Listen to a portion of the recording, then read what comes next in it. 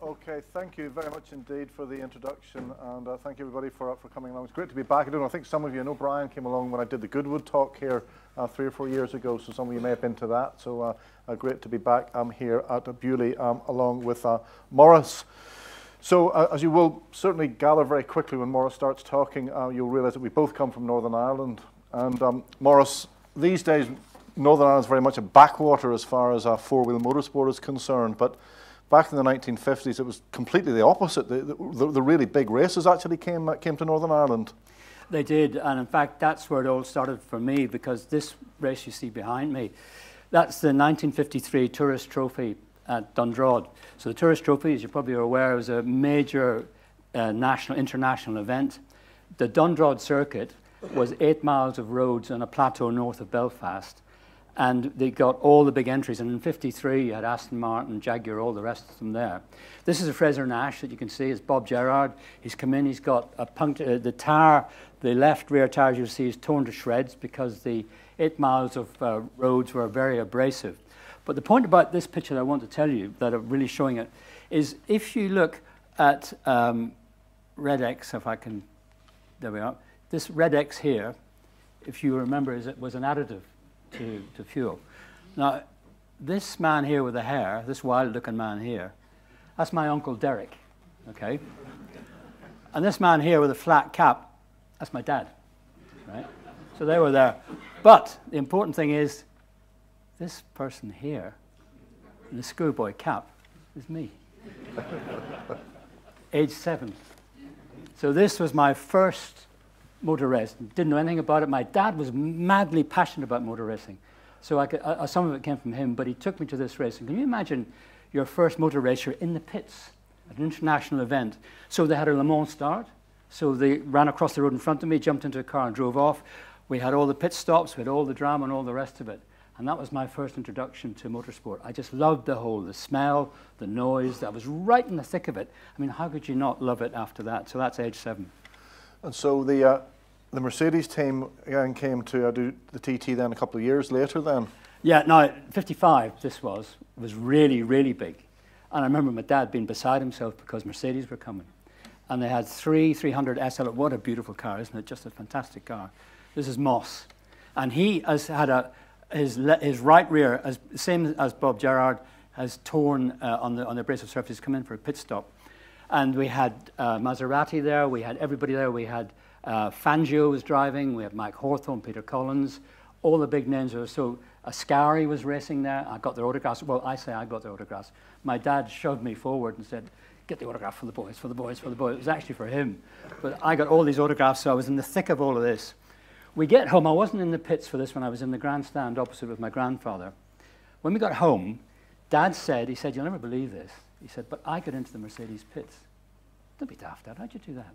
Because it was under the control of Alfred Neubauer, the team manager here. We're going to meet him later in my story, but at the time he was the legendary team manager of Mercedes. And he very strict look, they had black sheets across the back. You saw in the other picture that was all open, but here it's all closed off, very, very German-like, very well organized. And my dad said he's in the pits, and we didn't believe him. The next week, this picture came out in the Motor magazine, and there he is. There's my dad. He got in. We don't know, to his dying day, he didn't know how he got in, but he did. He got in.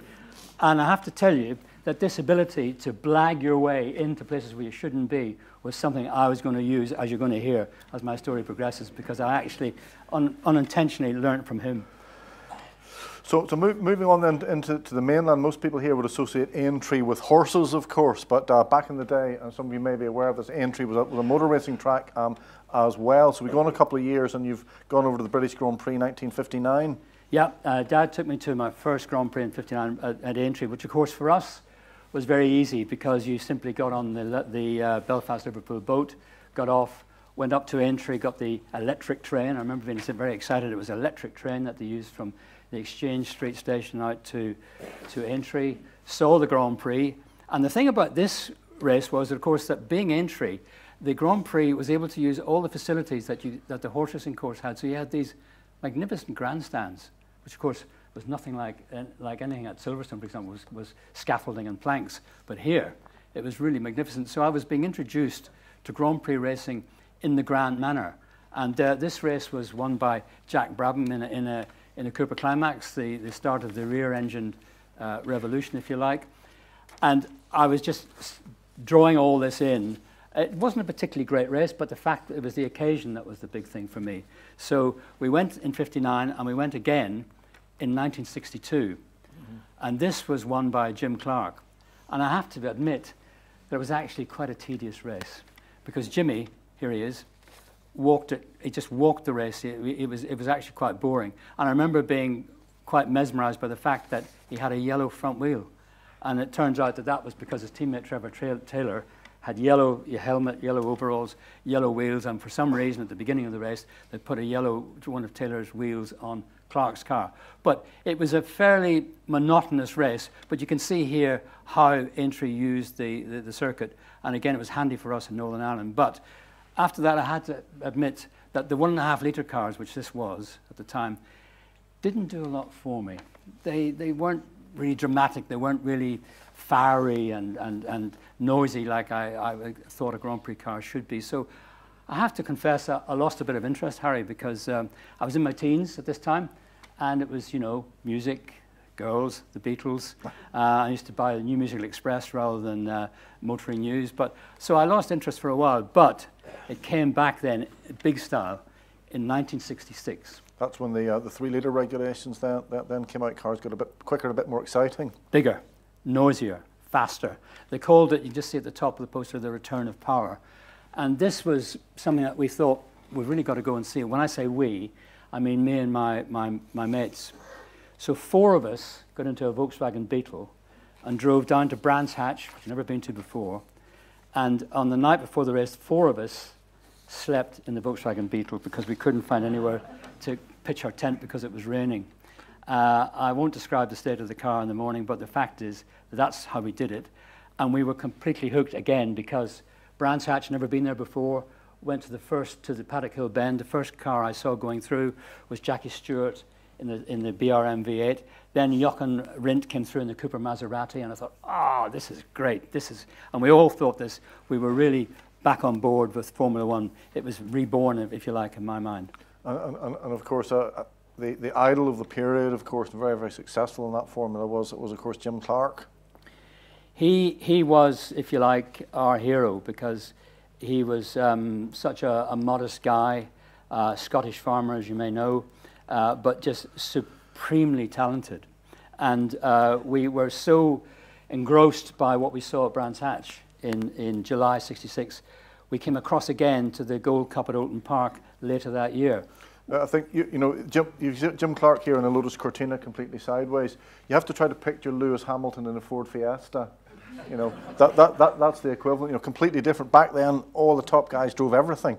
They did. They would do sports car, there'd be a sports car race, they would do that. And Jimmy in a Lotus Cortina was just having fun.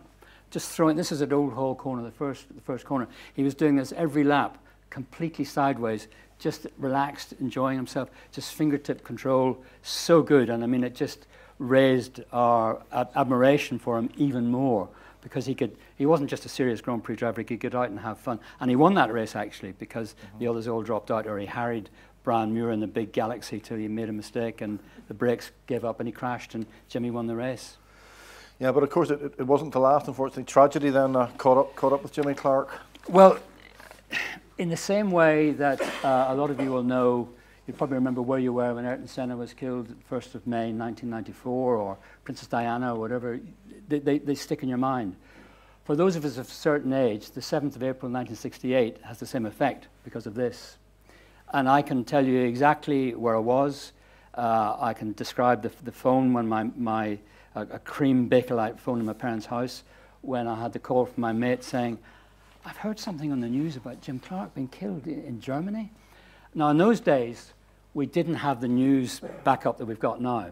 And I had to wait till the evening news came on, the BBC News came on, and Michael Aspel came on, and there was a picture of Jim Clark, and I knew straight away it had to be the fact. But even then, I didn't believe it, because Jimmy seemed to be indestructible. And I bought all the papers the next day, as if to see, one of them was going to say, actually, he's all right, but also trying to find out a bit more about what had happened. And it was quite instrumental insofar as you knew motorsport was dangerous, Harry, but when Jimmy Clark was killed, you thought it really is dangerous. And that year, 68, was a shocking year. Yeah, as you say, very, very similar to the impact a few decades later, the death of Senna, really. It was that generation's equivalent of the death of Ayrton Senna. I mean, even though it was very dangerous then, because in 68, Clark was killed in April, Mike Spence was killed at Indianapolis in May, June was Ludovico Scarfiotti in a hill climb. These are all Grand Prix drivers doing other things. July was Joe Schlescher in France. There's 4 killed, 1 every month. Mm-hmm. And it was something that you reluctantly had to accept, was part and parcel of it. And when Clark was killed, it affected my thinking in that I realized it is a dangerous game, and it's not something that you want to talk about too much, but it was a fact, and you had to accept it. Sure. So thus far, you've only seen motorsport within the British Isles. First trip abroad, I think, to the Monaco Grand Prix. Then, yeah, 1968. Yeah, that same year, in fact. It was. Now, it's an interesting thing here. This Grand Prix was 2 to 3 weeks after Jimmy was killed in Hockenheim, and here's Graham Hill in the Lotus, picking up the cudgels for the team and winning the Monaco Grand Prix and boosting the morale of the Lotus team, which was absolutely down when Clark was killed. You can imagine. I did an interview with Damon Hill for Brooklands a few months ago, and of course the historical parallels were incredible, because Graham Hill had lifted the Lotus team when Clark died, and Damon then had to do the same thing in the aftermath of the death of Senna. It was an incredible father-son parallel there. It is absolutely, Harry. And in fact, I'm in that grandstand. This is what is Lowe's Hairpin now. It was the station Hairpin. Station has been knocked down. They're about to build the hotel, and this is the grandstand there. And I'm up in that grandstand with my mate Tim and a couple of other people on a Page and Moy tour. Now, where do you get this? This was a Page and Moy tour. It was a coach trip from London. It did the Nürburgring 1,000 kilometers one weekend. We went to Monaco the next weekend. Back night in Paris. How much? 16 guineas. That's just under 17 quid. You talk about the bargain of a lifetime. So, on to sort of slightly more mundane matters, but what were you doing for a living during this period, Maurice? Well, I was a salesman. I was actually, well, first of all, when I left school, I was a trainee accountant, failed that. I was a trainee quantity surveyor because my dad was a builder, failed that. So then I started selling cars, and my mate Tim, who I've referred to, was my sales manager. So we were into the business of selling cars, and that was a bit more fun, all in Northern Ireland, of course. But I was getting more and more involved. When we went to Monaco, we couldn't believe it. I mean, it is the most incredible place to be. The atmosphere, the history, the circuit, as much as it was way back in the day, and you can walk the hallowed ground, as it were. And we were staying in a hotel called the Europa. It's gone now. But if you imagine that if you come down the hill from Casino Square to Mirabeau Corner, the escape road there, the hotel was down there. The McLaren team were staying in our hotel. Not only that, but their cars were garaged underneath our hotel. Can you imagine? Because there was no big paddock in those days. The cars had to be garaged around the Principality. So McLaren, Bruce and Denny were in our hotel, their cars garaged underneath. I mean, talk about being in heaven. You know, you woke up in the morning to hear an engine revving underneath your bed. It's just fantastic. So we were really, the blood now is really just full of motor racing. And so late 60s, obviously not a happy time for Northern Ireland. No, it's not, Harry. This actually was quite a turning point for me, because Tim, my sales manager, and I, what we used to do was we used to go to the Gold Cup all the time. And we had a bit of a trick in that we would take a demonstrator car from the showroom on the Friday night. We'd put it on the Belfast-Liverpool boat. We'd go to Oulton Park for the Gold Cup Saturday, spend the night asleep in the caravan at the back of the Red Lion in Little Budworth, which was run by a lovely guy called Dan Thornton.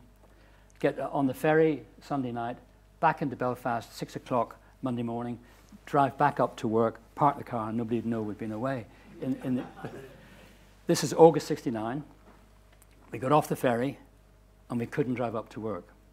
The showroom that we worked in, it was a Mercedes, Volkswagen, Audi, BMW dealership. It was owned by a man called Isaac Agnew, a very astute man.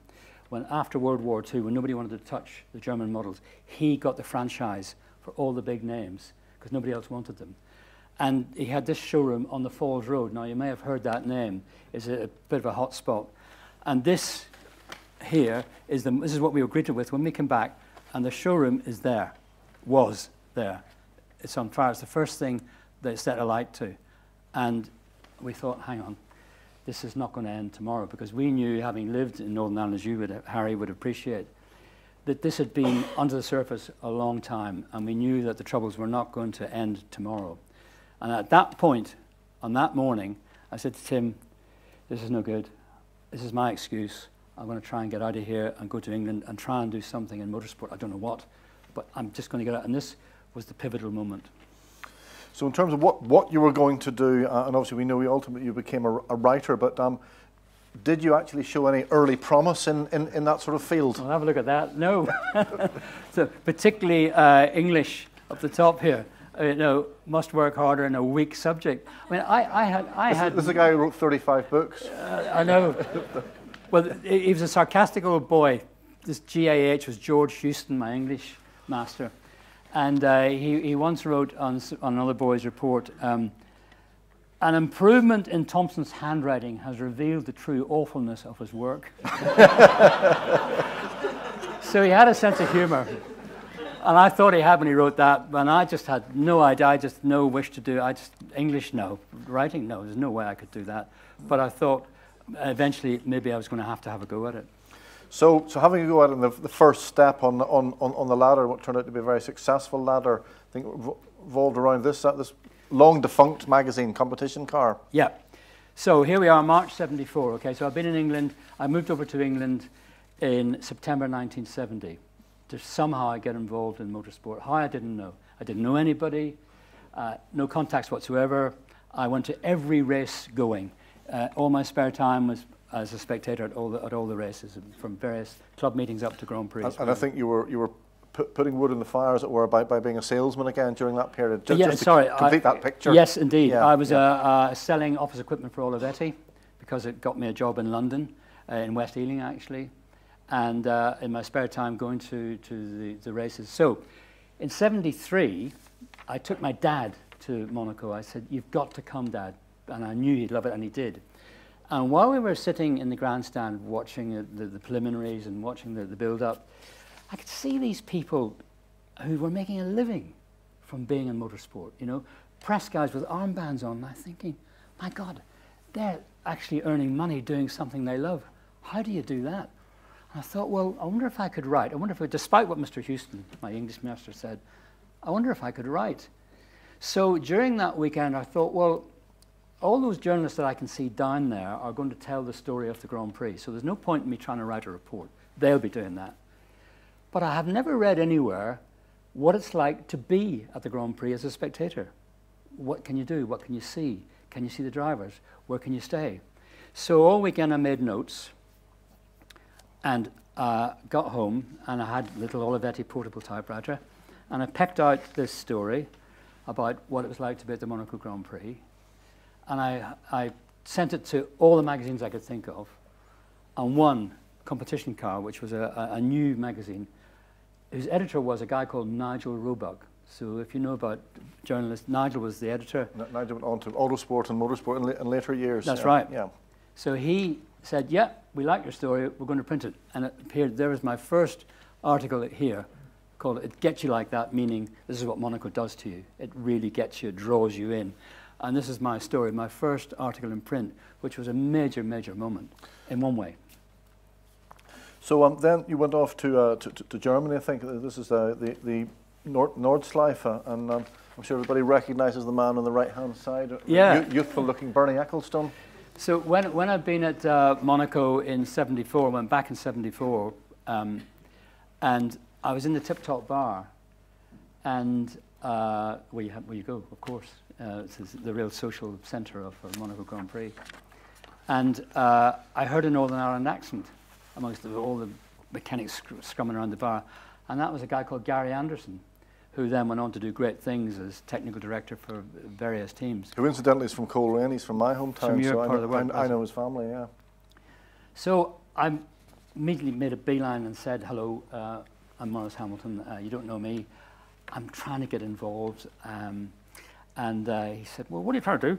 And I said, well, I just looking for something to write. And I feel that there's a story to be done about the life of a mechanic at a Grand Prix. Could you help me? And fair play to him, he did. And he said, right. He said he was working for Brabham. He said, he introduced me to Bob Dance, who was the chief mechanic of Brabham. And he said, this is a friend of mine, Maurice. He wants to write about us. So, cutting a long story short, they arranged for me to go to the German Grand Prix here at the Nürburgring to write a story. I stayed with them, did the whole bit, and we had to get Mr. Ecclestone's approval, right? And I was very concerned because they got me a pass to get me into the paddock. I was there, but he immediately said, who's he? Who's this bloke? And Bob Dance took me up to him and said, this is Maurice Hamilton. He wants to write about us. And Mr. E looked at me up and down, looked at my pass, which the boys had got for me, and said, nodded and walked off, which I said to Bob, what's that mean? He said, it's okay. He said, because if it wasn't, you'd be out. So anyway, I did the story on the Brabham team, and I got that published as well. So again, I'm beginning to get my foot in the door, slowly. So in terms of getting your foot in the door in a more serious way, you obviously need the right credentials and you need a right pass. Thus far, your track record is, you're getting there, but you're still a little bit thin on credentials. So what's the next move that you made? I'm not particularly proud of this, but anyway. When I went to the Grand Prix and tried to get in, they'd say, who are you? Well, I'm Maurice Hamilton. Well, who do you write for? Well, I'm trying to get involved. I'm trying to become a journalist. Well, have you got credentials from your national authority, from the RAC in Great Britain, to say you're a journalist? I said, no. Well, you bring a letter from them, and we will give you a pass. So I went to the RAC MSA, and I wrote to them, and I said, can I have a letter saying I'm giving me credentials for a Grand Prix? And they said, no. What do you mean? They said, well, you're not a journalist. I said, I know I'm not, but I want to become one, and I'll become one if you give me a letter that will get me into the foreign Grand Prix. No, I can't do that. What am I supposed to do? I don't know. Tough. So I had to go away and think about, what the hell am I going to do? It so happened, and these things happen in life, don't they, this crossroads. I was going through Victoria Station. It was midweek. I don't know where I was been, but you know, the vast concourse in Victoria Station. And in those days, the security passes which we've got now, which everybody's got, in those days they were very new. And there was a little company making security passes for businesses.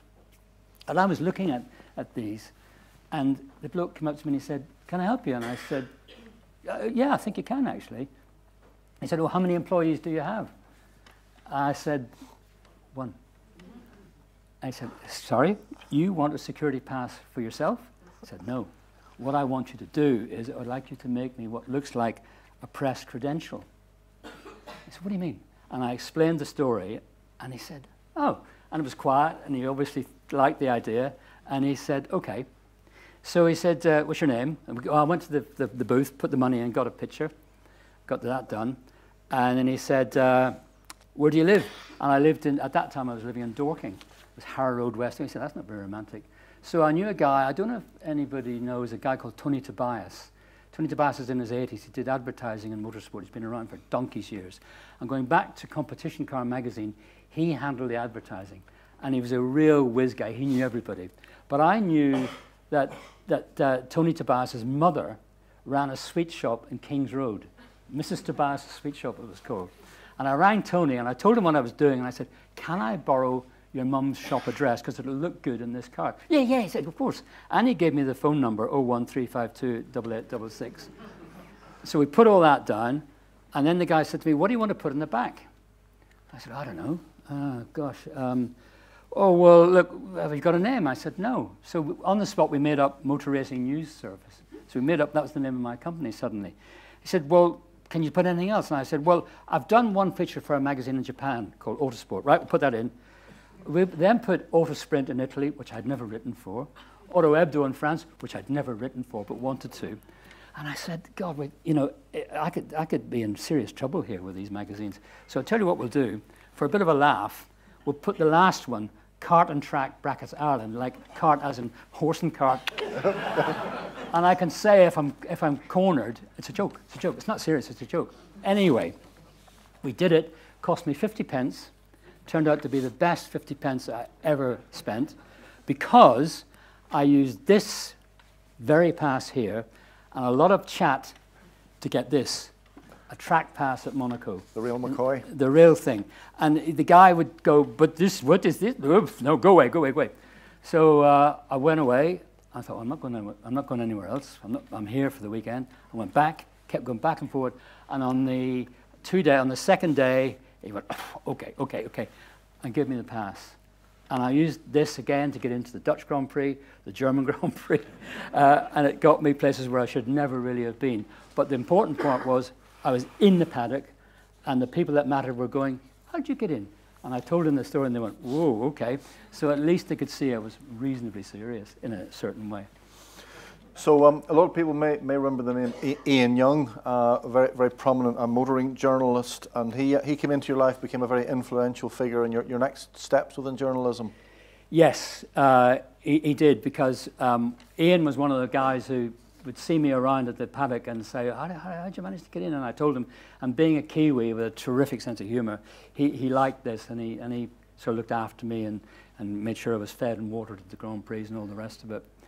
But it became apparent, he said to me, look, you're still a salesman, you're not really a journalist, you should become one full time. I said, how am I going to do that? And he said, well, I'm a freelance writer, but he was doing PR as well at the same time. He was doing PR for Tyrrell Team, which was just down the road from him in East Horsley. He said, I need an assistant.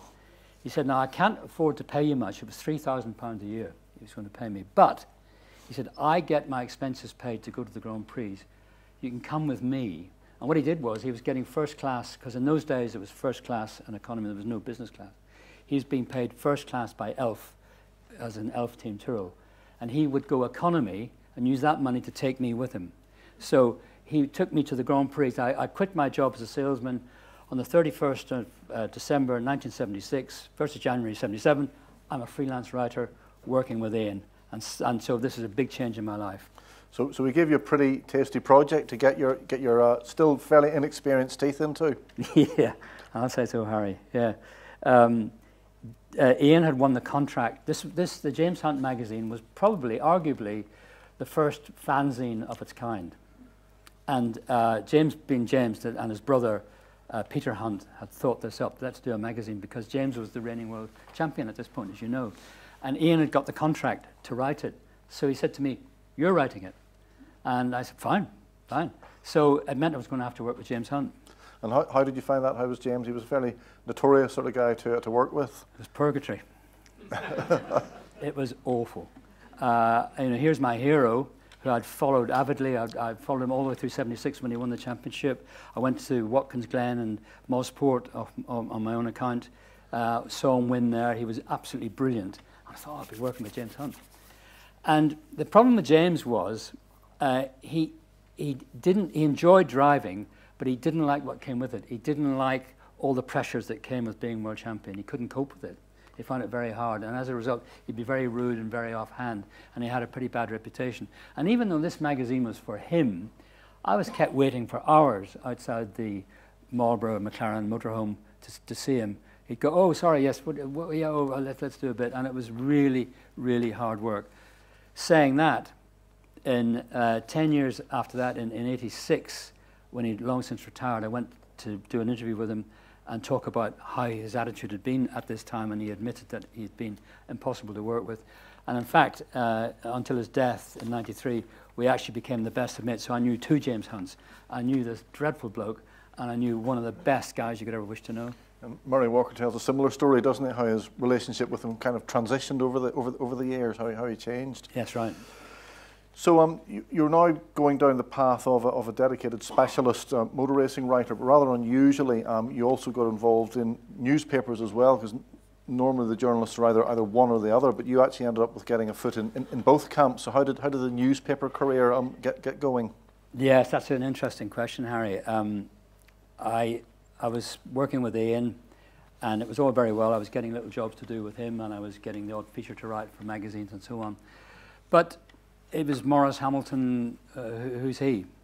So Ian said to me, you really need a handle to your name. You really need to be with somebody, be it a newspaper or be it a magazine. And with a magazine, you'd have to be on the staff. And I didn't want to be on the staff. I wanted to be a freelance. Newspapers, there were more openings because they were looking for freelance writers.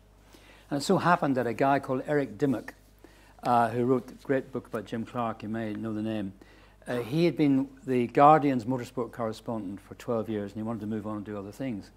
And he took me to one side, and it was all, of course, it's all about who you know, isn't it? It's all about, as much as what you know, it's about when you're in the inside, you get seen, you get known. And Eric came up to me and he said, look, I'm going to quit. The first thing the Guardian's going to do is ask me, well, who's going to replace you? Because the sports desk and all the national newspapers, they know about football, they know about all the big sports, but they don't know about motor racing, they don't know anything. And they're going to ask me to nominate somebody, and I'm going to nominate you. I said, but Eric, I have had no training whatsoever. No journalistic training, no experience in newspapers, nothing. He said, doesn't matter. He said, come with me, I'll come with you for the interview, we'll wing it. So I said, okay, fair enough. And we went for the interview with the sports editor of The Guardian, who was a rather pompous little man, and all he wanted to do was talk about himself, and talk about the car he drove, and talk about how he'd done this. He was heavily into skiing, and he talked about skiing and all the rest of it. And then he said, oh, yes, anyway, boy, yes, okay, Eric recommends you, yes. Have you written for a newspaper before? And I said, I took a deep breath, and I said, yeah. And he moved on, thank God. Because if he'd asked me, what's your experience writing for a newspaper before, I would have had to admit it was putting an ad in my local paper for my bicycle. That was all I'd ever written before. I'd done nothing at all. So I bluffed my way, and I got the job. But that was really the start of the hard part. Yeah, and so, of course, back then, of course, before word processors and voice dictation and all the rest of it, but I think even you, especially among your colleagues, you acquired a reputation for doing things longhand. Yes, even though I had my portable typewriter, in those days, as you say, before computers really come in, and I used to prefer just having a sheet of A4 paper and writing. This is the 1988 German Grand Prix, my piece for The Guardian, or it was then The Independent, actually, I was writing for. But I would do it longhand. The problem you had was that you had to dictate your story over the phone to a copy taker. So now a copy taker, I don't know if anybody here is associated with a copy taker, but they are a breed apart, or they were. They don't exist anymore. But they would sit in a room with a headset on, the typewriter, and the call would come through, and there might be a political writer 1 minute, it might be the tennis writer the next, it might be me filing a motorsport story, and they would go, yeah, yeah, and you would dictate. I would read that out and dictate it over the phone in a noisy press room with a lot of racket going on, and you had to queue up to get your call put through because, of course, your call had to be reverse charge, because there's no way you could afford to pay for a 20-minute call from Spain or wherever you were. And the switchboard on the newspaper would always accept a transfer charge call, so you had to go and queue up to get this put through. You might wait 20 minutes to get put through. You start to get put through, and the copy taker, if they were stroppy, and a lot of them were, and they couldn't hear you or it was noisy, they'd go, can't hear you, and flick the switch, and you had to go to the back of the queue and do it all again. And meanwhile, time is running out, you're on your deadline. It was very, very hard work. And also, I think, right for potential misunderstandings, if you've got a copy taker typing down stuff that doesn't know the industry and doesn't know what you're actually saying. Yeah, I mean, yes, the sub-editors on the newspaper had to be very alert to the copy taker not really listening. And there's two cases. One for me was in, let me get this right, in 1983, or was it 84, 85, Williams, the Williams team changed engines during the season, which is very, very unusual. They started to use the Honda engine for the first time towards the end of 83, that's right. 83. And for the final couple of races, they were suddenly using a Honda. They'd been using a Ford before. So normally the sub-editors are very bright. They're on the ball, and they're used to saying something wrong. But they weren't ready for this. And the copy taker, with my accent saying Keke Rosberg driving a Williams Honda, it actually appeared in print that Keke Rosberg was driving a Williams Humber. Which led to all sorts of jokes about a walnut dashboard and chrome wing mirrors and all the rest of it. And other things that have got in, one football writer was telling me about one where it was an FA Cup replay, and he had said that the replay, Tuesday's replay, will be in the self-same arena. It actually appeared in the paper as Tuesday's replay will be in the South Seam Arena. So that's the problem that you had with copy takers. They had to be on your side. They had to be listening. Jim Bamber, my dear friend, who when I worked as editor of Autocourse, he did all the artwork, and I got him to start doing cartoons, and this is one he did for me when I told him this story about dealing with these copy takers and about how they would just lose interest if your story was a bit boring and they almost fall asleep. Yeah, right, yeah, yeah. Great. So you're obviously getting yourself well established and getting proper recognition through both the specialist press and, as we said, the newspaper side of things. Very unusual to combine both of those. So having faked a few passes along the way, I assume this is actually a genuine one? It is, it is. That was a big moment because this was before Bernie took charge of controlling everything. And what would happen was you would a journalist would have to write to every Grand Prix, to the press officer of every Grand Prix, saying, I want to come to your Grand Prix, I'll be covering for such and such and such and such, and you get a reply back from the press officer of each Grand Prix saying, yep, we'll give you a pass. You bring that letter with you to the accreditation centre and you get your pass. It was a long, drawn-out process. A man called Bernard Caillet, who was a photographer, decided that he would smooth all this out. And he formed what he called the International Racing Press Association. And he did deals with everybody. He was a real wheeler dealer. And he did a deal with an Italian leather company to make these armbands. And to get into the International Racing Press Association, you had to do a minimum number of Grand Prix. You had to sign every race you went to get into it. And then once you got that, that was accepted by the Grand Prix worldwide. That was the great thing. So no longer did you have to apply to each one. You would arrive at the gate, show that, and you were in. So I had to do my apprenticeship. I had to do my 2 years of signing on, and I got that. I remember being so chuffed getting my first leather armband. That was a really, really big step. You know, you've arrived to the point where I must have over-egged it with my mum and dad, because when I came home from my next visit in Northern Ireland, they got a big piece in my local paper about Bangor Man, I'm from Bangor County Down, Bangor Man makes International Press Association. It was as if I'd really done something big. Local boy makes good, as they say. Yeah. Yeah. So another skill that you developed looks unbelievably complex, lap charting. Obviously these days it's all completely defunct, all done completely electronically nowadays, but back in the day you had to do your lap charts by hand. You did, because there was no computers, there was no way of knowing what went on. So you could have a 70-lap race. You have to write a report at the end of it. I'm trying to remember what happened on lap 35 or lap 36. Or when did Nigel Mansell pass Nelson Piquet? What lap was it on? What position were they in? So you had to keep a lap chart, and this is a typical one here. This is the 79 British Grand Prix, I think. So you get a technique of doing it because obviously, and you may know Dennis Jenkinson, the famous journalist who co-drove a Stirling Moss in the Mille Miglia in 1955.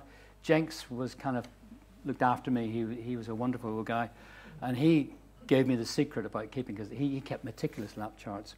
And what you would do on the first lap, because when they're coming by, you know, 20 cars, you've no, so you have a scrap of paper and you're scribbling down without looking down, just writing the numbers down, and then transfer them into your lap chart. By the time you've done that, they're around for the second lap, do the same thing again.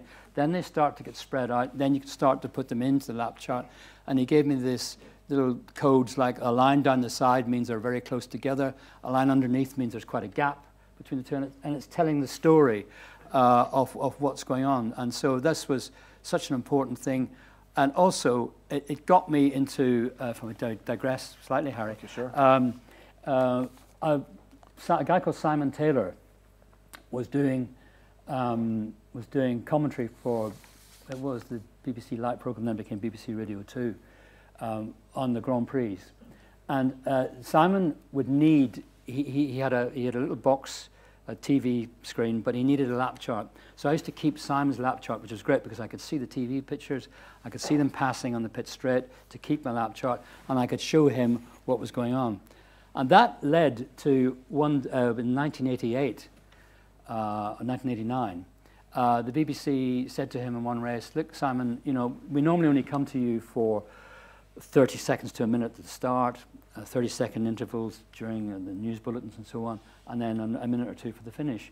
There's not a lot else happening in sport today. We're actually going to come to you quite a bit. Is there another voice? I mean, no disrespect, Simon, but we could do it with another voice. And Simon looked around at me and said, would you like to do it? I said, all right. And I luckily didn't have time to think about it or worry about it. And the next thing I knew, I'm a co-commentator with Simon Taylor, and that led to 20 very happy years with BBC 5 Live. But thanks to the fact that I was doing lap charts, got me into the right position to do it. And lap charts also got me somewhere else, didn't they? Yeah, got you another position, a sort of unofficial position with the Williams team, 82, I think. 82, yeah. So there I am, there. Now, the Williams pit is the holy of holies, right? The media were not allowed in at all. And this is Las Vegas, 1982, the climax of the World Championship. Keke Rosberg, the Williams driver, is in the fight for the championship. And there were open pits at Las Vegas then. And here's Frank, the old Frank Williams. So there's Frank Durney there. Various other people, Charlie Crichton Stewart here. And Frank came to me and he said, I normally keep the lap chart during the races, but because this is the championship finale, he said there's be a lot going on, we've got pit stops, I won't be able to keep a lap chart. Will you keep the Williams lap chart for us?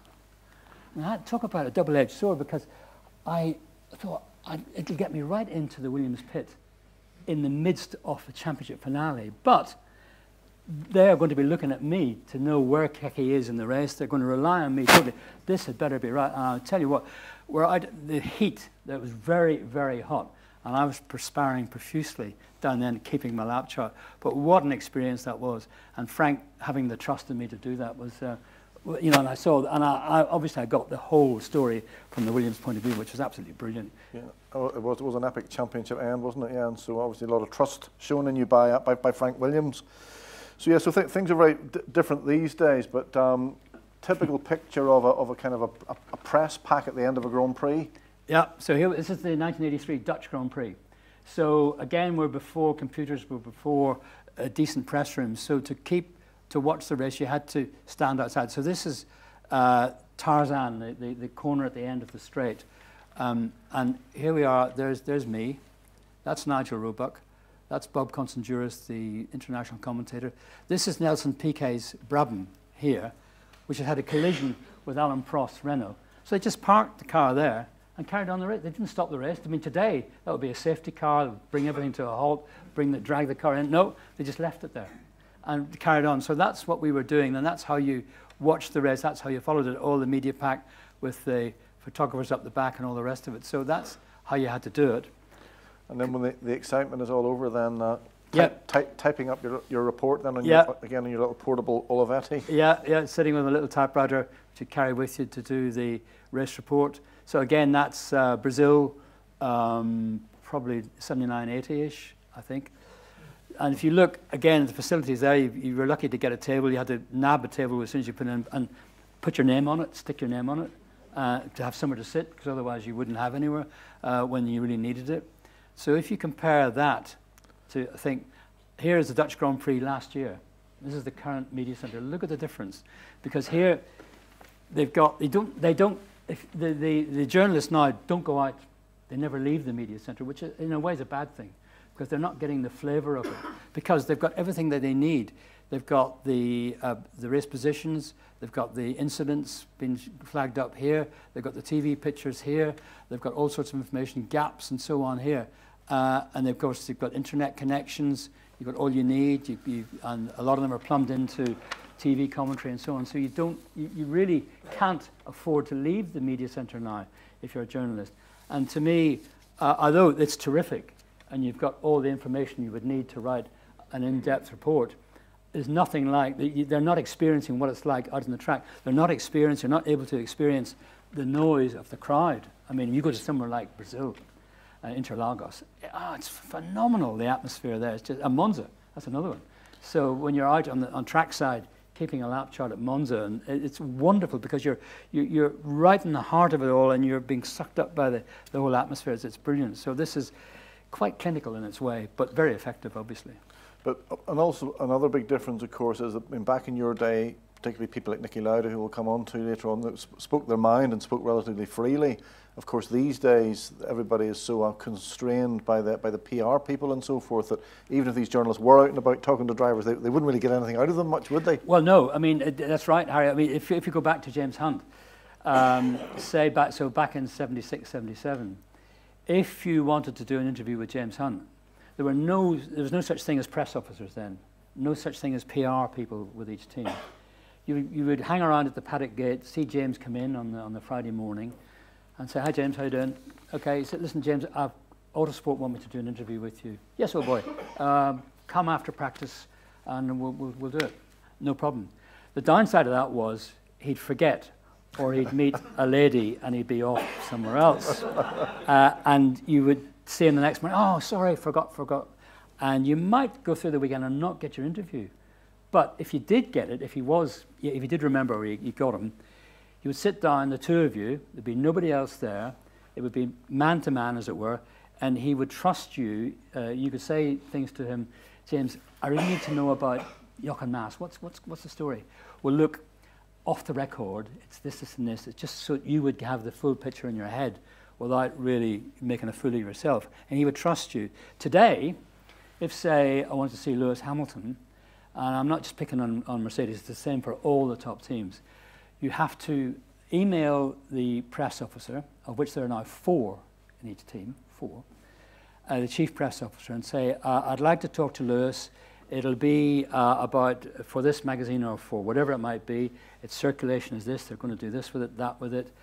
And if you're lucky, you will get a reply saying, "Yep, you can come and see Lewis between 19 minutes past 4 and 4:30 on Thursday." Okay?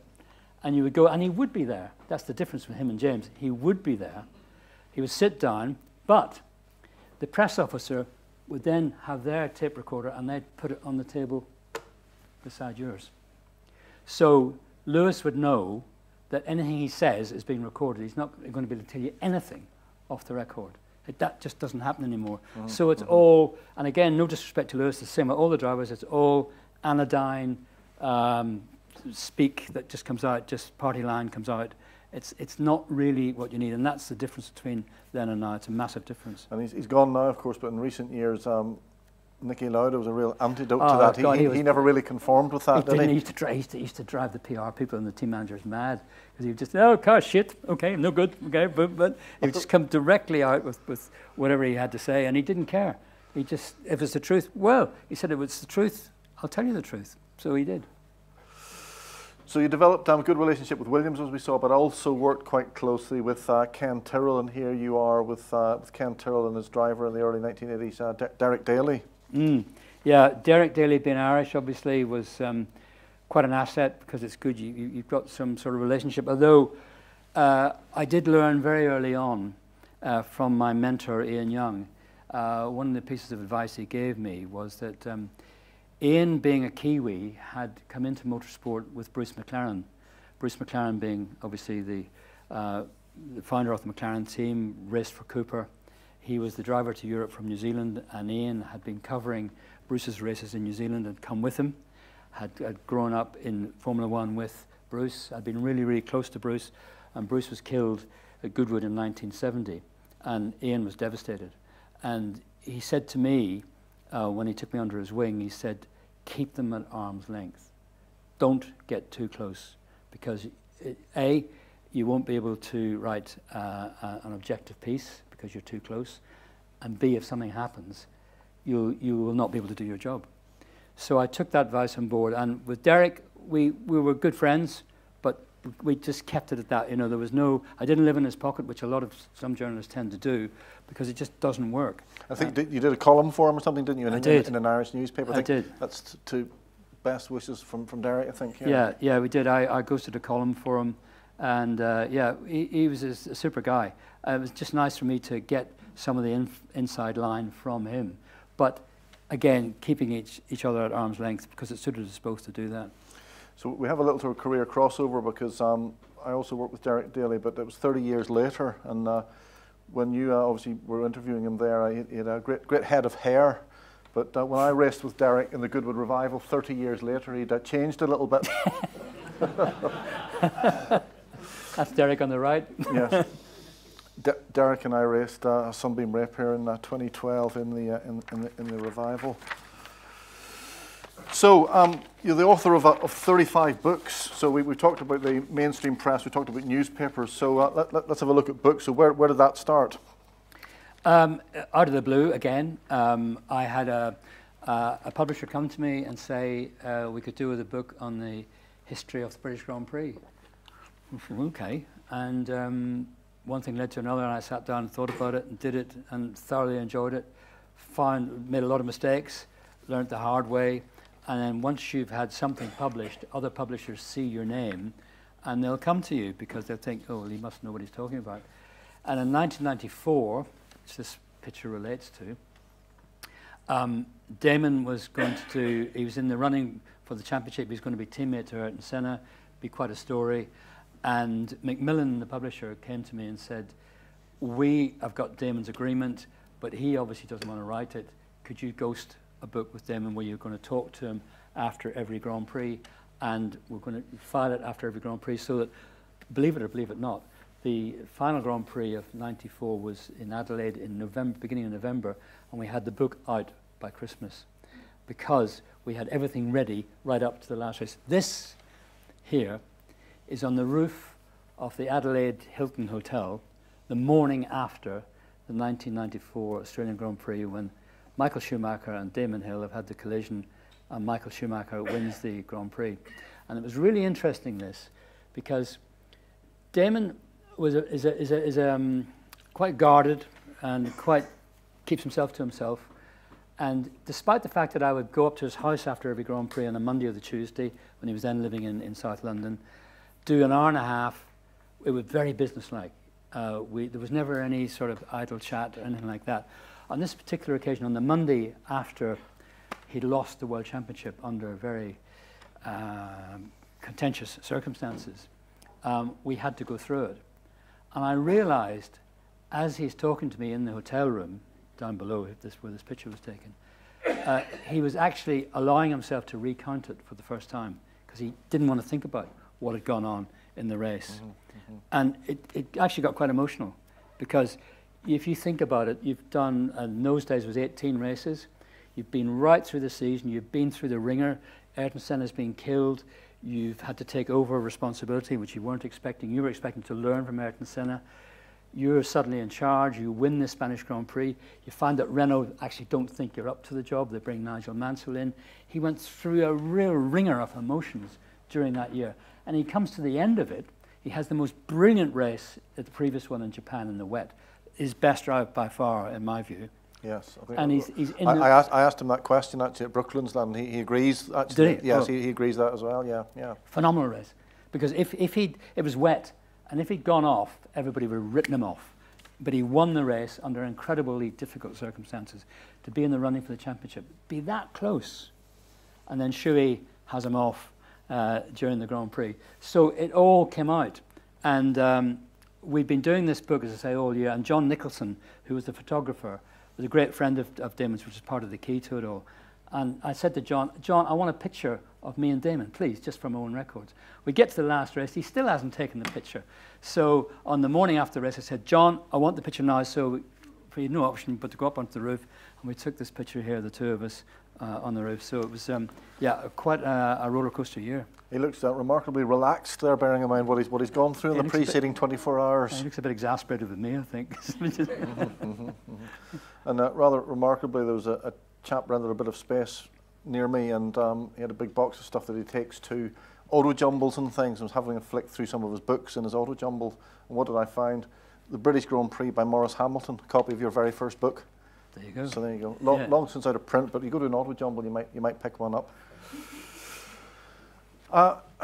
We've another sort of slight overlap here, because I worked for Eddie Jordan as well, way back when. But what did you do? I was just a gopher on the team and stuff, Formula 3, you know. I slept in the back of his pickup one night, and he turned up at Mallory Park and found me in a sleeping bag in the back of Eddie Jordan's pickup. I know that. Yeah, it's in my book. You haven't read my book. Come on. So yeah, so Eddie Jordan, tell us about your work with the Jordan team. Oh, fantastic! I did 2 fly-on-the-wall years, 93 and this one, 98. And I've been inspired by a book written in 1970 about the March team called The Checkered Year by a guy called Ted Simon. Fantastic book because it really went inside the team and told the whole story of what was going on. And Simon had the advantage of, he wasn't a motor racing guy, and he was able to write the story and then get on his bike and go and tour the world. It didn't matter what he'd said because they couldn't get him. I was around, I was going to face the music no matter what, but I went to Eddie and I said, I'd love to do an inside fly-on-the-wall story of Jordan in 93, which we did. And it was really very successful. Mm-hmm. So 5 years on, I asked to do it again because Damon is now driving for Jordan and it's going to make a nice story. And he agreed. And to be fair, they had a shocking start to 98, really, really bad, to the point where the publisher, this book should have been hardback, and the publisher actually said to me, they're having a terrible year. We want to pull it. I said, no, we can't. I've started the book. I'm well into it, and I've got the team on my side. And they agreed to do it in softback, and then blew me down. Don't they go and finish first and second in the Belgian Grand Prix that year? Grand Prix, yeah. So suddenly we've got a fantastic story. But throughout, Eddie never flinched, even though he would kind of, something would go wrong and he'd look at me and look at what I was writing, but he never tried to stop me, to be fair to him. Okay. So it is 5:30 now, Maurice, so we were told strictly to stop at that point, so we'll stop for our break. We do have, Maurice has another excellent Eddie Jordan story in his pocket, but we'll tempt you with that one after the break. Okay, so thanks very much, everybody.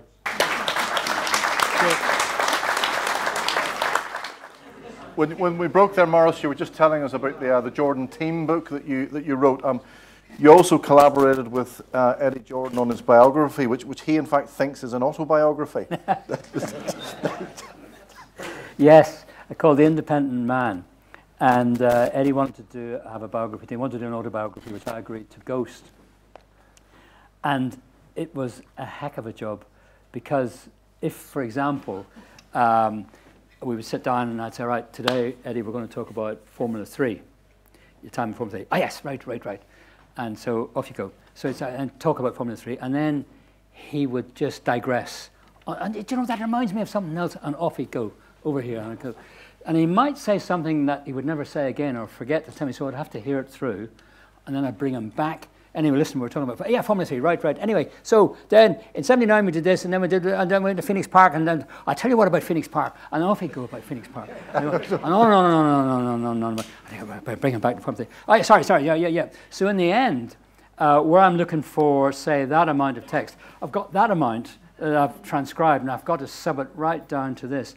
We did a chapter on football, a chapter on golf. The golf, his dialogue on golf went on and on and on and on, huge, which had to be brought down to this, really subbed, and I had to do a big job on it. And to this day, Eddie thinks he wrote every word, and he didn't. And he didn't. But that's Eddie, you know. It's a great book, that. I love that, yes. So another well-known personality did a book on Ken Tyrrell. This was the authorized biography. Yes, this was a very personal thing for me, because as I may have said earlier on, Ian Young, my mentor, was based in East Horsley, and the Tyrrell racing team was not far away, 10 minutes away. So Ian was doing a lot of work, and by association, I was ending up down in Tyrrell's yard quite frequently in Green Dean, in Longreach, Ockham. And the very first, when Ian took me under his wing in 77, the first Grand Prix we went to was a South African Grand Prix. And I said, I'd like to interview Ken Tyrrell for my first interview. So Ian arranged for me to talk to Ken, and Ken said, right, we'll go to dinner. It was a Friday night, because the race was on a Saturday. Friday night, we'll go to dinner.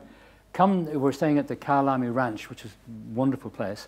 Come for a gin and tonic before we go out to dinner. So we had 2 gins and tonic. We're over an hour doing the interview. And we went off, and that set the seal, in that he became a kind of surrogate father to me, keeping an eye on me. He was very blunt, was Ken. There was never any preamble when he phoned you. So maybe I've written something, and you'd pick the phone up and you go, hello, and he'd go, nice piece, bang. No, that would be it. You go, Ken, hello, go. Or you pick up the phone, hello, morning, bloody rubbish, boom. And you knew what he was talking about. But with the best will in the world, he was just such a lovely man. But I kept saying to him, Ken, your story is fabulous. Can I do your autobiography about? No. Well, who would want to read about me? No. Well, when he passed away, the very first thing I did was go to his sons, Kenneth Jr.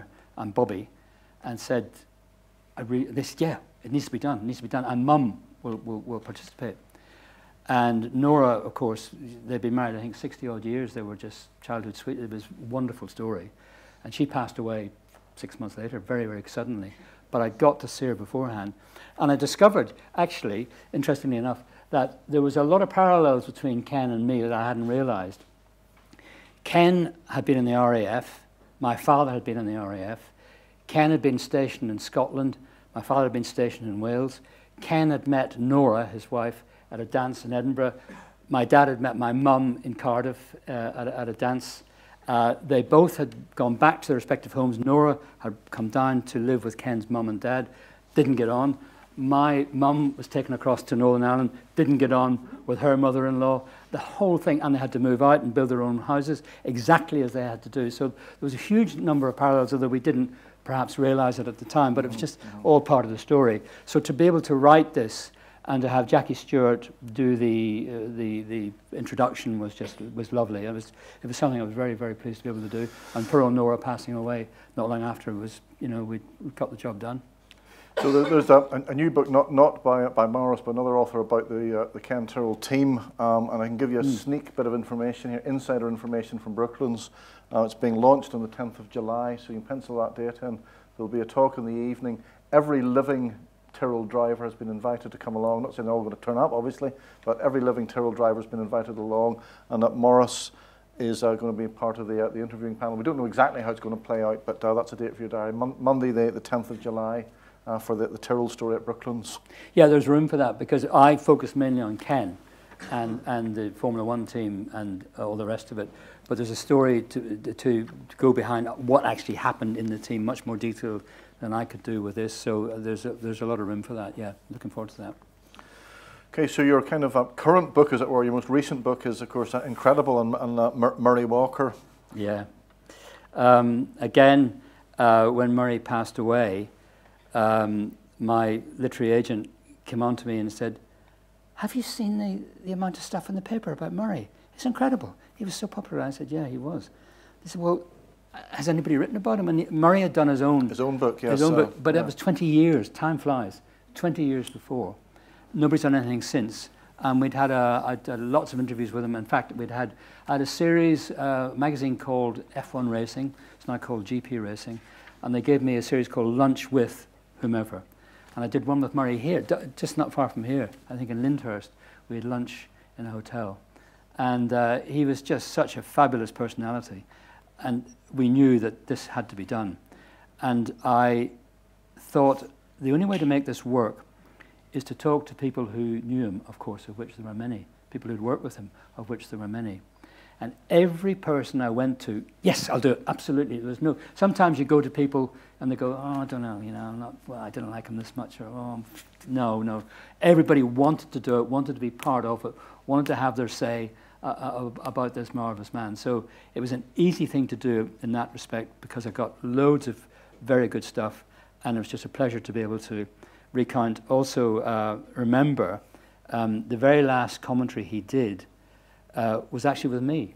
It was one of those very strange circumstances that arise in that he'd retired from TV in 2001, and in 2007 or 8, I think it was 7, I was doing Radio 5 Live, and David Croft, the main commentator, had maternity leave, wasn't able to come to the European Grand Prix. I think that would be paternity leave, in fact. Paternity, of course. Let you off on that one. Thank you. Yes. And so he wasn't there. And so the producer, Jason Swales, had the brilliant idea of trying to get Murray to come back and do commentary. I said, well, give it a go. He might do it. He did. And Murray came back and I actually sat with Murray in the commentary box, and it was incredible. He just was so full of enthusiasm, because he was then in his 80s, and he turned up early, he went to all the meetings, he wanted to be part of it. There was no prima donna, there was no, well, in my day we did it this way, or, well, of course, you may do it that way, but no, he wanted to know exactly how to do it. And I've got time just to say, the funniest part for me was he was doing qualifying, and then we're going to do the race, okay? So it was in Saturday Sport on Radio 5 Live, and the sport was being handled from Carnoustie. The British Open was on at the same time. And John Inverdale was masterminding the whole afternoon sport from Carnoustie. So it came time for us to do qualifying, so we had the producer in London saying, right, okay, we're coming to you soon. John Inverdale's about to hand over. And Inverdale started this big monologue about, well, this is a big moment I thought would never happen. We are about to hear, going on about the... And as this is happening, I could see the cars leaving the pits and starting to go out for qualifying. And Murray's, he's sitting at the deck, and he's going, and Inverdale's going on and on, this voice, this wonderful voice, we're about to hear it all again. And went, oh, and in the end, he thumps the desk and I tell him to get on with it. And so he says all this stuff. Out it comes, Inverdale comes up with this lovely stuff. And instead of Murray going, well, thank you, John, it really is a privilege to go back, because radio was my roots, as word all stuff. Oh, no. And round 10, qualifying, it has begun! And off he went. And that was Murray. And off he went. It was just, his enthusiasm was just coming out of his pores. It was fabulous. Fantastic stories with Murray, and equally fantastic stories with Nicky Lauda. Now, there's quite a story behind this photograph, because he didn't see it for years and years and years, and when he saw it, he said to you, who took that photograph, and what was the answer? I did. This was at Mallory Park in 1971, March 1971, so it's the first round of the European Formula 2 Championship, and it's the first serious race we've had after a winter of, you're itching to go again. And I'm a fan, I'm a salesman at this time. So I go up to Mallory Park and just get immersed in the whole thing. And I had visions about being a photographer rather than being a journalist. I didn't know what I wanted to do. And I was taking lots of shots. And I was wandering around the paddock, and the March team, of which he was part of, Nicky was part of, Ronnie Peterson was in the other car. There was a huge crowd around Ronnie's car. They're getting ready to go out and practice. And here's this little kid who, I looked in the program, Nicky Lauda, never heard of him, and some Austrian bank sponsoring him. And I just went over. There was nobody about, and I just took this picture. I thought no more about it. And 40 years plus, when we got to know each other really well, I bring it out and I show it to him, and he goes, who took this? And I said, I did. Why? And I said, well, I don't know. I was a wanker. Why did you take this picture? And I said, I don't know, Nicky. I don't know. But and he was really fascinated by the fact, he kept going on about the ring on his finger. He said, I have this ring. Why have I got that? I wasn't married. I thought it looked good. Stupid, huh? And it was, so he was, and that was Nicky. That was to think about what. Here we are. We're talking about it here. Actually, this is actually the time we're talking about it. To think what had happened to him in that intervening period. You think about what he's been through in there, and here's me having made it into Formula One. So it was a nice sort of squaring the circle, if you like. Yeah, it's excuse me, it's a great read, the Nicky Lauda book. If you haven't read Maurice's book on Nicky Lauda, I can thoroughly recommend that one. You'll read it in 48 hours, I would say. So a bit more media work now. We're in the Middle East here. Oh yeah, Abu Dhabi. Yeah. There was a guy called, when Abu Dhabi wanted to start the Grand Prix, a brilliant move they made was they got a guy called Richard Cregan to come and be the general manager, because Richard he was an Aer Lingus engineer initially. He then became a mechanic on the Toyota rally team, because he was nuts about rallying, as most Irish people are. He then managed the Toyota rally team. Then when he went to Formula One, he became manager of the Toyota Formula One team. And then when Abu Dhabi decided to hold a Grand Prix, they thought, we don't know anything about Formula One. So they got Richard in to be the general manager of the Abu Dhabi Grand Prix. And he was perfect for the job, because he knew exactly what the Formula One teams would want. He knew exactly how the pits should be laid out, the paddock should be laid out, where this should be the power points, all the detail. He had it all. And for me, it was lucky, because he said to me, look, we need a bit of help with the media. You're the man. So I got involved in doing all sorts of things down in Abu Dhabi for 7 or 8 wonderful years. And one of the things was doing work for Abu Dhabi TV, which was just great because it's a fantastic. The only thing I would say about Abu Dhabi is that they started from scratch and they didn't do a particularly good circuit. They could have done so much better. But everything else, I'm talking about the layout, by the way, everything else is a wonderful, wonderful event. But the track itself is a bit lousy. So we're going to move on to Maurice Hamilton in a few interesting cars now in your career. And one of the most interesting, the two-seat Formula One car. Yeah. This is you looking a little bit apprehensive in the back there. Yeah, it is. So being involved in Abu Dhabi, I got first call on a lot of stuff, one of which was in the Formula One two-seater, which they had down there, which was actually an old Tyrrell, funnily enough, with a Cosworth V10 in the back and a Judd V10 in the back. And John Alesi, who you see here, was going to be taking journalists around on a pre-Grand Prix little package. And on the night before, I'd had dinner with John Alesi and Johnny Herbert. And Herbert was winding Alesi up and telling him that, I don't know if we can switch to it, Harry, but yeah. So there's there's a series of corners. So they come out of the pits, they come around the lap, okay, right round here, right round here. Now, these corners here, that one's flat. That one is flat maybe because it's leading almost immediately to heavy braking into this corner here, under the hotel. There's the hotel, okay? And Herbert said to Alesi, you can't take this one flat, not in a two-seater with somebody behind you. And they said, oh, yes, I can, yes, I can, yes, I can. And so anyway, comes the day, next day, and Alesi gets me in the car first, and the paddock marshal is there, and he's saying, okay, we've got a lot to get through today, Jean, do an out lap, do a flying lap, in. Okay, got it? Yes, okay. Off we go, do the out lap, flying lap, we come to this corner here, and he lifts off. You can't do it, Jean, you can't do it. We go round, and he doesn't come in. He carries on for another lap, and I think, uh-oh, I know exactly what's going to happen here. He's going to give it a go. And sure enough, in the next lap, we go, and he takes it flat. But we lock up, and we end up leaving black marks all over this lovely green paintwork here, and all sideways, and nearly hit the barrier there. And when we came back to the pit lane, the marshal is standing with his arms folded and his clipboard underneath. He is furious.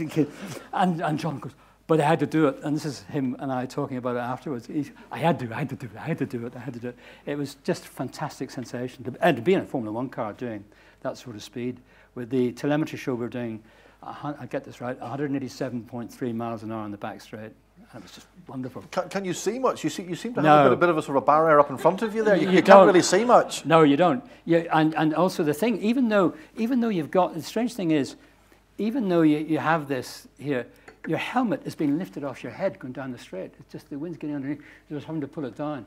And what I wasn't used to, Harry, was, I mean, I expected the acceleration to be phenomenal, which it was. Just back through the gears, boom, boom, boom. And the braking, your head goes onto your chest, and you cannot lift it off because of G-forces. But what I didn't know about was the violence in the cockpit as you're going across the curves, bang, and back and forward, and the G-forces on all sides. So that when we got to the end, I mean, as you can see that previous picture, I was exhausted. And I'd been just sitting, I'm not strapped in that tightly, but it is very, very tiring. And I'm thinking, they do this for an hour and a half. All right, they're strapped into a cockpit that's meant to hug them. And they're racing as well. And my respect for them went through the roof. It was high enough already, but it was amazing. Their endurance. So we'll scroll through a few very famous and beautiful cars that you've been lucky enough to passenger in. So tell us about this one. The Ferrari 330 P4, one of the most beautiful cars I think ever made. And the story behind this, and it's funny how things come full circle. If you recall that very first photograph we showed you of the pits in Dundrodden, and I'm the little boy in the schoolboy cap, and Bob Gerrard is sitting in the car. His co-driver was a man called David Clark. And he's in the background of the picture, okay? Now, David Clark and I were to meet 20-odd years later here at Oulton Park. This is about 1978. David Clark was a very wealthy businessman, and he ran a company called Greypole Motors that dealt in Ferraris. And he bought this 330 P4 that had won at Daytona in '68 with Chris Amon, who's driving the car here. And Autocar magazine, Peter Windsor, had done a deal to get Amon to be reunited with this Ferrari at Oulton Park. And I got in on the act, as usual. And that's me here, sitting beside Chris Amon in this car, around Oulton Park. I mean, the noise, the sound of that car, and to sit beside Chris Amon was, well, yeah, absolutely great driver. Never really had the success that he deserved. Never won a Grand Prix. No. Le Mans winning Renault. Didier Pironi and me. Now look, so this is the Renault that won the 1978 Le Mans 24 Hours, right? Renault were doing a press junket at the end of the year to celebrate their winning at Paul Ricard, and they were putting journalists in the car with Pironi. And look, I've got a lap and diagonal belt on. That's all I've got. Not a harness. I'm sitting with a jumper on, right? I've got a helmet that's got my name on. Well, that fat lot of good that's going to do. But that is it. Well, I was quite, and they said, hang on, hold on to the bar. That was it. But hey, he didn't care. He got in. So Pironi, he's been doing this all day, right, taking us around. And I got to know him very well when he was with Tyrrell. So he was giving the thing a bit of sideways. We were using the short circuit, which has got twists and turns in it. And then go along the Mistral Straight, through Seine, which has taken about 170, 180 miles an hour flat. And then you're on the brakes for Beaulieu, which is a tight right-hander. And all the while he's looking across at me, thumbs up, and it's all, you know, no problem at all. He hits the brakes for Le Beaulieu, and the car suddenly goes sideways, and then this way, and then that way. And I can tell by his movements that this is not in the script at all. And he holds it, and he powers around the corner, and there, on the verge, is René Arnoux with a Formula One car going. His engine had blown up, and he'd left oil all the way around the corner, and there were no marshals. That's the other thing. I'm doing this, and there's no marshals, there's nothing, no safety. And Pironi had found the oil, and Arnoux's going like that as we went by. And Didier said, I'm sorry about the oil. And I said, don't worry, boy, it was great. It was lovely. So here we have Hamilton and Hamilton. Yeah. So, I mean, digressing from your own story for a moment, I mean, Lewis Hamilton, obviously you can't fault the weight of his achievements and his accomplishments, but you know, as a driver on pure talent, on pure merit, is he right up there? Is he a Senna? Is he a Schumacher? Oh, he's got to be. Absolutely has to be. And to do this, I'm not very good at maths, but this would be his 17th, I think, consecutive season in Formula One. His longevity is unbelievable. I mean, you think about that, the commitment, the need, the hunger to do it, and he will be as hungry as ever and as fast as ever. I think he's driving better than ever because of the maturity that's coming with it. He was, from the moment I was commentating on the 2007 Australian Grand Prix, his first Grand Prix, and he ran around the outside of Fernando Alonso at the first corner. I went, what? Look at that. And from then on, and he won the Canadian Grand Prix and then the United States Grand Prix that year. Absolutely amazing. Yeah, I mean, if you think of previous eras, like Jody Scheckter, one championship, retires. James Hunt, one championship, retires. A completely different mindset from Hamilton. Yes, absolutely. And this is at a press day. So it's the McLaren days, obviously. I think it was 08 at Silverstone prior to the British Grand Prix, and it was wet. And they've got a AMG Mercedes of some sort. Don't ask me which one it is, but it's very quick. I remember first part of the lap, Lewis is fiddling around. He's trying to turn the traction control off so he can get the thing sideways. And here this is going through Stowe in the wet. And you can see that Lewis is thinking about it because we're sideways. And he's just holding on to it because they play with it. I mean, the thing that... From the look of your face, you're thinking about it as well, Maurice. I am. I'm thinking, Jesus, Lewis, is this all right? But these guys, they make the car talk. The car hasn't gone sideways and he's catching it. It's gone sideways because he wants it to go sideways. He's making it do what he wants it to do. He's in total control. They're just fingertip control, and they're talking to you while they're doing it. It's a different world. They're a different planet. So Maurice's other skill set is as a navigator. Anybody know he's a navigator on stage rallies? Oh, Donegal Rally. Donegal Rally, here he is with Tony Jardine, I think, driving. Yeah, I know. Going over a yump, and that's why I'm sinking down the seat. We're going over the yump, but I'm down the seat. That was a WRC Skoda, which we borrowed, and the thing was a rocket ship, absolute rocket, with water-cooled brakes and goodness knows what. And we had the time of our lives. It took us a day to get used to it. I couldn't get, I mean both of us, because Tony was trying to get used to the speed and the acceleration, and I was trying to get used to having to up my pace in reading the notes because we were arriving at corners that much faster. The whole thing was so quick. And the Donegal Rally, if you're into rallying, if you've never been, you must go. It is just beautiful. Great rally. So this is, I think, is it Derek Warwick doing the RAC, as it was then, the RAC rally? Yeah, 1991, I think. And Derek has done a deal with David Richards of ProDrive to do is this Derek here? That's Derek there. Yeah. And there's a test going on up in Kielder. And it's his first experience with the rally car. And he's given it a lot of thought because he's suddenly realizing that it's one thing to agree to do something like this in a sunny paddock in Spain or somewhere, to be confronted in November in Kielder Forest in the mud and the dirt and the rest of it. And my God, this thing is totally different. And prior to this picture being taken, Marco Olen, who's in the other Subaru, is just behind, had taken Derek for a run around the special stage. And talk about opening Derek's eyes. He was just, couldn't believe what Alain had done in the car. I mean, it was extraordinary. This guy is just a hero. He's just 18 World Championship rallies, and he's just so, he took me for a lap afterwards. And at the end, he called, we had dinner the night before in the hotel up in Kielder. And he referred to Derek and I as Formula One. Hey, Formula One. He just called us Formula One. Never called Derek. Formula One, okay. And me, Formula One, okay. So at the end of the day, in this previous test, Derek had been going round and round and round and trying to get used to it. Marco had been doing his test with his co-driver Ilka Kivimäki.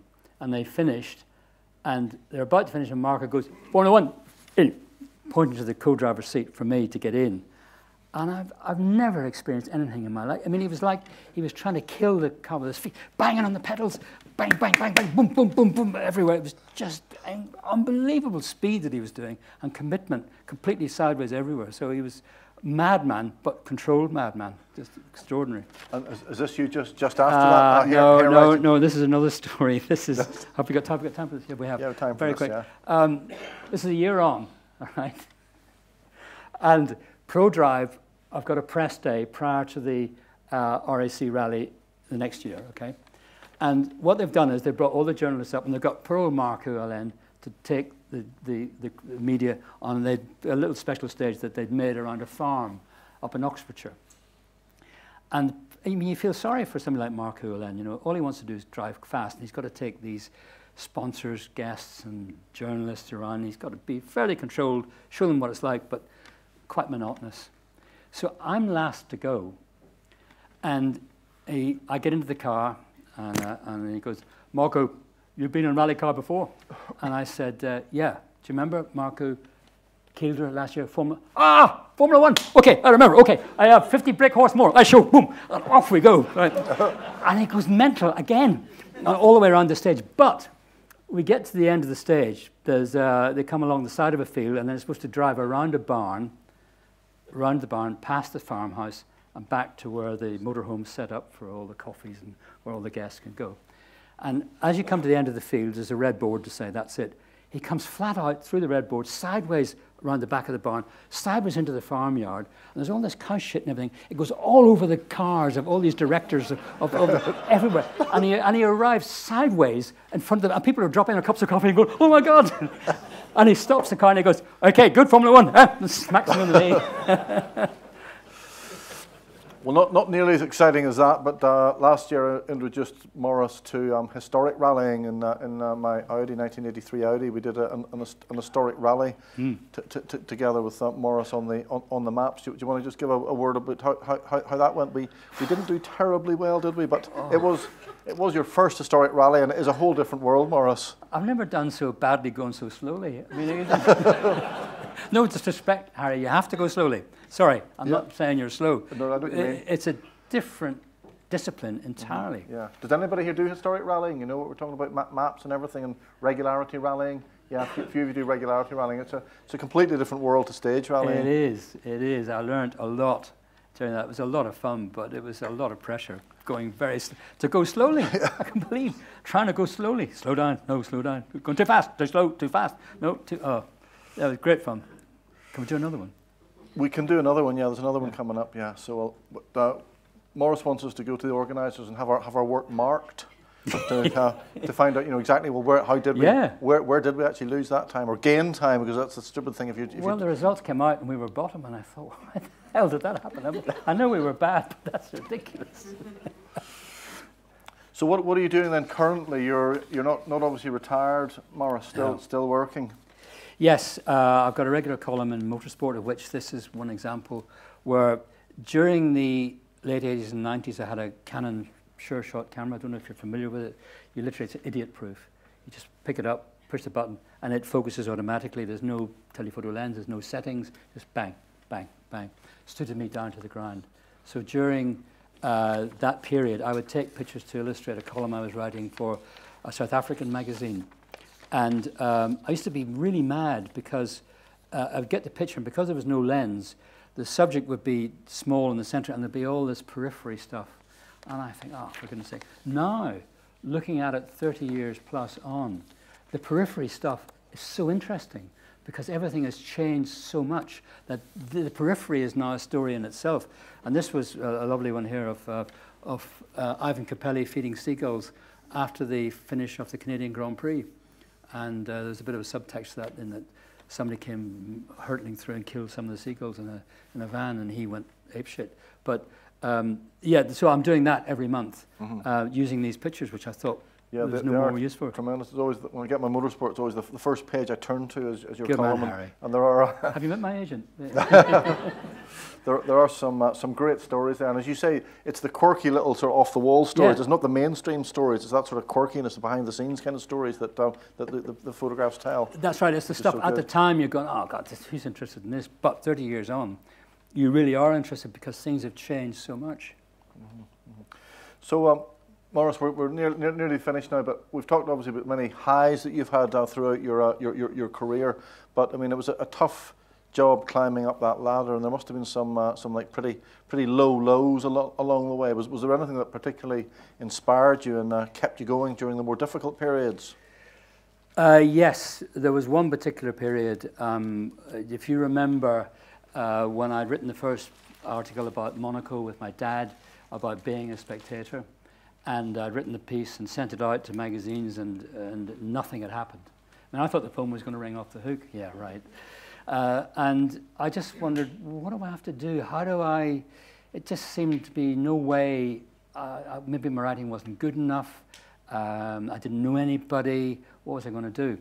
And coincidentally, a man called Hugh Greer, who played rugby for Ireland, was a second-hand bookseller in Belfast. And he knew my dad well. And he came round to the house. I was back for Christmas, and he gave me this book. And he said, you might want to, he said, this just came in the other day, you might want to read this. It's about Rudolf Caracciola, a Grand Prix driver. Now, I'd heard of Caracciola because my dad knew all about Caracciola, because Caracciola had won. I remember I was talking about the TT races in Northern Ireland. Well, initially they used to be on the Ards circuit, which was even longer, 13 miles long. My dad had seen Caracciola win the TT in 1929. So he knew all about him. I knew nothing. So I said, oh yeah, I'll have a read of this. So I read this story about Rudolf Caracciola, and I was amazed because he, from the age of 14, wanted to be a Grand Prix driver. Now, in those days, this is the 1930s, it was like saying you wanted to fly to the moon. You know, there's no way, because Grand Prix racing then was for the rich, the wealthy, and the privileged. There was just no way you could get in. And he was a humble guy. His father was a hotelier, I think. And he did an engineering apprentice, and he went to Mercedes in Stuttgart, and he said he wanted to be a Grand Prix driver. And they just said, yeah, right. And they said, why don't you just try selling cars, which he did. And he then persuaded them to lend him a saloon car for a hill climb, which he won. So then they gave him something else, and he won with that. And one thing or another, and there was a Grand Prix, there was a weekend when Grand Prix clashed, and Mercedes were sending their works team to wherever, Tripoli or wherever it was, but the local one was going to be nobody at it. He persuaded them to lend him what was the backup car, and he won. So one thing led to another, and they took him on as their works driver, and he won Grand Prix. So suddenly they were realized, and he realized he really was a good driver. Then Mercedes withdrew. Just as he's about to make it, they had to withdraw for financial reasons. So Alfa Romeo signed him up. He did a year with them, And they quit. Oh, what am I going to do now? So another driver called Louis Chiron and he combined together, and they bought an Alfa Romeo, and they were going to run their own team, the car each, and they were going to run their own team. The very first Grand Prix was Monaco. And during practice, the brakes failed on Caracciola's car. And he had a choice of going into the harbour or hitting the wall at the back. And he slammed into the wall at about 60, 70 miles an hour. And it completely destroyed his upper leg, his right leg, and his thigh, and his pelvis. And he describes it in the book about being removed from the car, and the pain, like we said, was from the tips of his toes to the roots of his hair. And they sat him in a chair in the tobacconist kiosk, which is right there. And then they put him in an ambulance. They manhandled him into an ambulance. And he said it was like red-hot pokers all over his body as the ambulance went across the bumps. In those days, they didn't have physio like we've got today. They took a look, they did an X-ray, they took a look, they put him in plaster for 5 months. And during that time, he didn't know whether he'd be able to walk again, never mind drive a car. They took the plaster off, they took another X-ray, they put it back on again for another month. During that time, he's recuperating in the Swiss Alps. His wife, Charlie, who he'd met as a sweetheart a long time ago, is killed in an avalanche. And you think, what more can happen to this man? And he still didn't know what was going to happen.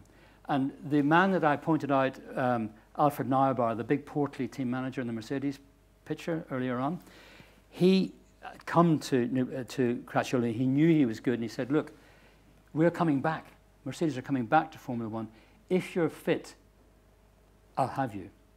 We're going to have a test shortly. And he took the plaster off, he hobbled along to the test in great pain, but was quick for one lap, quick enough to be signed up. And for the rest of his career, up until the outbreak of World War II, he drove in massive pain. You can imagine the right leg. His right leg was 2 inches shorter than his left. And the pain every time he put his foot on the brake to push it was searing, but he carried on. He won over 140 races. In those days, there was no World Championship as we know it now, but he was European champion 3 times, which is the equivalent of being world champion. So he was brilliant. He died a natural death, actually, in his late 50s of liver trouble, but he survived all that. He worked his way through it. Now, why am I telling you this? The reason I'm telling you this is that this here, you'll see, is the opening line of the first chapter. It is my belief that everyone can achieve the goal he or she strives for. It is also my belief that every man whose desire for a certain vocation is strong enough will ultimately get his wish, no matter how circuitous the manner in which this comes about. I read that. Having read the book, I read it and everything I've told you, I read that again, and I thought, that's incredible. So I wrote it out longhand on a piece of paper, shoved it above my desk, and thought, come on. And so that then led me to go to, I thought, right, you're a salesman. You've sent this article out. Why don't you go and sell yourself? And I sold myself to competition car, and Nigel Roebuck published the article. That was my inspiration to the point now where I still keep it. I've now done it all nice and smart. And it's still on my office wall now, because I think the message here is, if, as he says, you believe in something and want to do it, and it's in your heart you want to do it, because you'll get there. And that was proof of it, and it's all in here. And that was that's my takeaway from this. Excellent. Thank you very much, Maurice. Big hand, please, for Maurice. Thank you. And can I just say thank you to my right-hand man, Harry, here, for guiding me through this so expertly. Thank you very much. Thank you very much. Thank you.